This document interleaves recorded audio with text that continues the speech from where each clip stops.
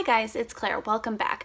Today I wanted to talk to you about the first book that I finished reading in 2018, and it's a book that I'm still thinking about, and I have kind of a book hangover from it, so I thought that I would make a full video about it. And that book is A True Novel by Minae Mizumura. This book is often described as a Japanese retelling of Wuthering Heights, and that's because in the prologue of the book, Mizumura states rather explicitly that part of her project in writing this novel was to rewrite a Western classic in Japanese. I really loved this novel, and it was so much more than I was expecting. It was so rich and layered. So I wanted to talk about some of the key ways in which it's a departure from Wuthering Heights and why those departures make it a great novel in its own right. The first thing I wanted to talk about was the structure of a true novel, because it's pretty interesting and surprising. Wuthering Heights is quite famously a frame narrative wherein Mr. Lockwood relays to you, the reader,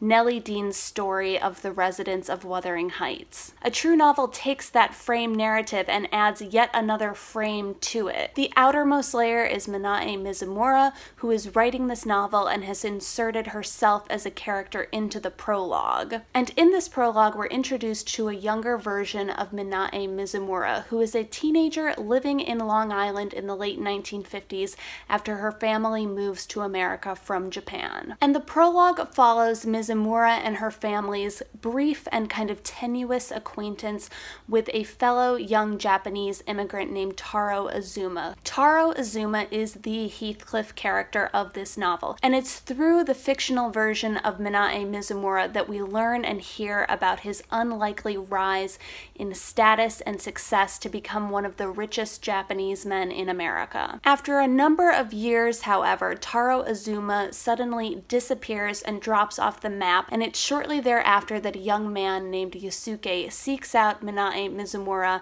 and tells her the story of Taro Azuma as told to him by Taro's maid Fumiko. If you're having trouble keeping up, just hang in there. Ultimately, the bulk of this story is really Fumiko's narration, but her narration really doesn't begin until about page 300, which sounds insane, but if you have the patience for it, this is a deeply nested story that rewards readers and offers new discoveries and revelations as you peel back each layer and get closer and closer to the heart of the narrative. Another key way that Mizumura borrows from Emily Bronte while still creating something of her own is through the characters. A true novel has characters that are very much based on the characters of Heathcliff, Cathy Earnshaw, and Nellie Dean, but where Emily Bronte creates these really powerful and enduring archetypes, Mizumura takes those templates and fills them in with detail and nuance to create very real flesh and blood people who I would say are more sympathetic and also more complicated than their source material. Taro Azuma is this novel's Heathcliff,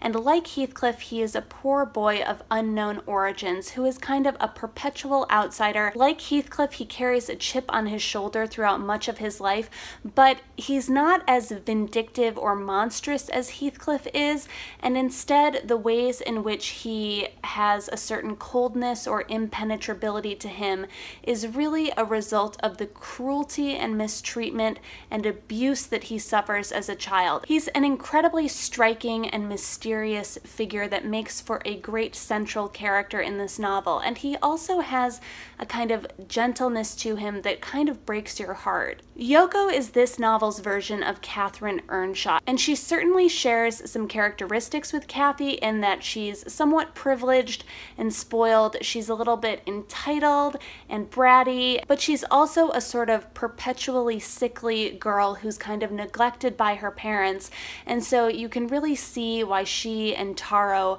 bond as children after Taro's family rents a property owned by Yoko's family. But the real highlight of this book is the character of Fumiko, and if you've ever read Wuthering Heights and kind of wondered what is the deal with Nellie Dean and wanted to know more about her story and her background, then this is a book that you definitely have to pick up. Fumiko serves as a live-in maid for Yoko's family, and in that way she's able to kind of observe the relationship between Yoko and Taro over the course of several years. Fumiko is certainly as unreliable a narrator as Nellie Dean is, but she's also a much more three-dimensional character than Nellie, and you get glimpses of her early life and how she came to work for Yoko's family, and in that way you have a better understanding of her own dreams and desires and disappointments. You also get a much better sense of her relationships with Yoko and with Taro. She's a few years older than the two of them, but they very much grow up together and grow extremely close, to the extent that Fumiko can't untangle herself from their lives even when she wants to. On that note, I would also like to say that the central love story in this novel doesn't have quite the same prominence and force that it does in Wuthering Heights. It's certainly present and it's important, but it's only one piece of a much larger narrative. This novel is less about the romance between Yoko and Taro and more about Taro and Fumiko and the ways in which their paths continue to collide and diverge over and over again. And I think that's a good thing and allows a true novel to have kind of a much broader scope than Wuthering Heights does. In that sense, I think the most important difference between Wuthering Heights and a true novel are the ways in which the books frame each character's destiny. Wuthering Heights is a very insular novel that focuses on a small, isolated group of people whose destinies are mostly determined by their own choices. Yes, the English class system and lack of modern medicine plays a role, but for the most part, those characters' triumphs and disappointments and self-destruction is largely a result of their own individual choices. A true novel, on the other hand, is more outward-looking, and it examines the ways in which the characters, despite their efforts to forge their own destinies, are ultimately subject to circumstances and the broader arc of history. History and society and circumstance are powerful forces in this novel. Mizumura looks closely at Japan's post-war economic boom and subsequent bust, and the impact that has on individual wealth and opportunity. She looks at the encroachment of westernization and what impact that has on Japanese culture, and she also examines the ways in which nationality, class, education, and gender can determine the course of people's lives. On that level, she does a really interesting thing when it comes to setting up the hero of this novel. This novel is ostensibly about the miraculous rise and fall of Taro Azuma.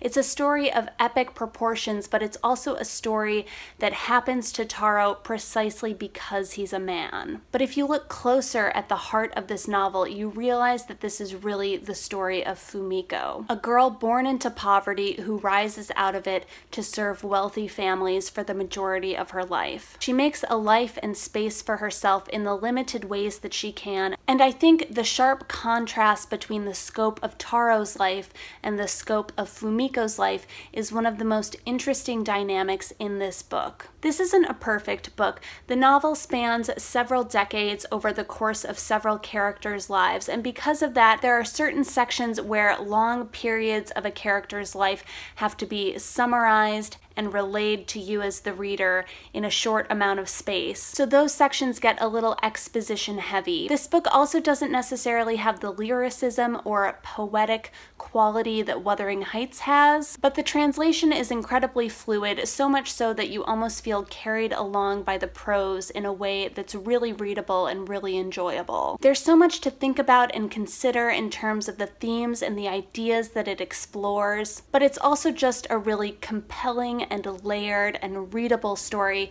that I already can't wait to revisit again in the future. That's all I have for you guys today. Thanks so much for watching, and I'll see you next time. Bye!